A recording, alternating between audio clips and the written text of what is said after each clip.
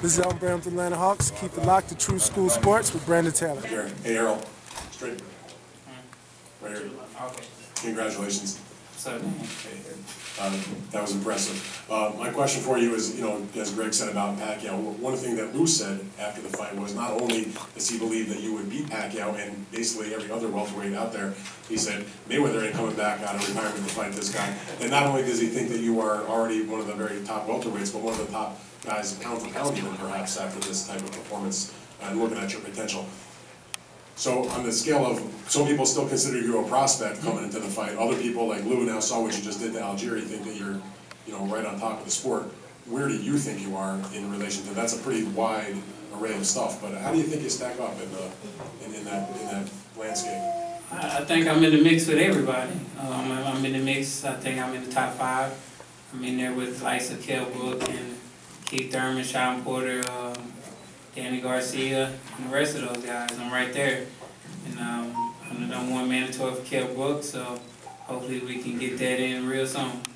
I was going to ask you, how quickly, well, put it like this, do you think that your next fight can be for one of the world titles, whether it's against Kell Brook or one of the other champions that are involved with PBC and Al Haymon?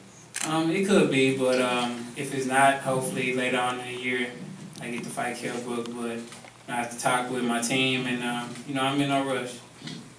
Right over here. Given that this is a year when a lot of welterweights are in action, we started out with Kell Brook, Danny Garcia winning, Jesse Vargas, obviously Pacquiao, Bradley, and those guys, and now this follows up with Thurman and Porter. How much does this performance, Lou, any of you guys can answer, change the narrative for that fight and every other fight? I mean, this is right in the middle. You make this statement, you don't even have a title. I'll let Lou answer. No, you answer too. I'll let him answer first. I mean, first of all, I don't think Kell Brook even won a piece of this. I mean, honestly. And I was like, I'll be honest, I was a little shocked tonight. I mean, I thought he was going to win. I mean, I sort of like, I have great respect for Chris, And I know Chris very well since a kid. I mean, and Chris has never gotten steamrolled. I mean, no one's ever run through him like that, ever. Is there anyone in this room thinks that would be a prohibitive favorite over him? Anyone? Anyone? I don't think there's anyone. That's pretty amazing for I remember when he came out of the Olympics and Al signed all these Olympians, and I'll be honest, this is the truth. I called out and I said I don't think that much of most of the Olympians, but this one kid is pretty awesome. And I thought that when he was an amateur, but the progression he's made as a pro, and the poise, and you know what too, here's another thing I love. The guy's humble. I mean, he's not very talkative, crazily loquacious guy. He doesn't waste words, But you also just heard him say the truth. He ain't afraid of anybody.